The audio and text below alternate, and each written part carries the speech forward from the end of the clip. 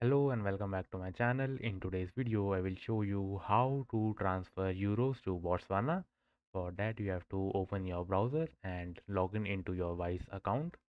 Now you have to enter the amount that you want to transfer and set the currency to euro. Now you have to scroll down and change the currency of recipient to euro also. Now you have to click on continue.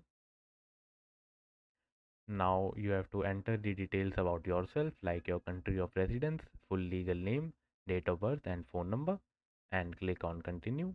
Then it will ask you to write the details about recipient and then you have to review your payment and at last you will be able to pay the amount. So yeah, that's it for today's video. If you like this video, please don't forget to subscribe to our channel. Thank you.